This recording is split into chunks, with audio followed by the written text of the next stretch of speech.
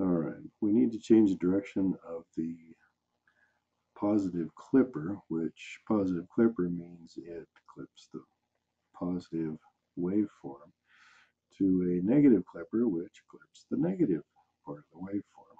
And all we have to do is change the direction of this diode. So let's have a look at the circuit. When this is positive to this being negative, we have possibility of current flow this way and not this way because that one's reverse biased. We have a current flow through here, a voltage drop across here.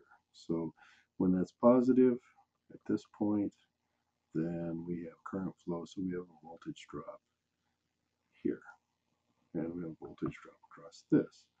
Now, when this is negative and this is positive, we have current flow going through here.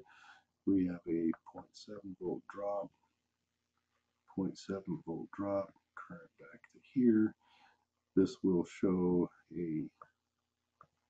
on a voltmeter a 0.7 volt drop, and it will, that's it.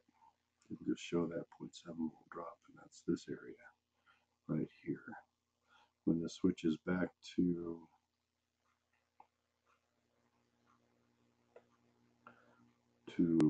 positive here, negative here, we have no possibility of current flow there,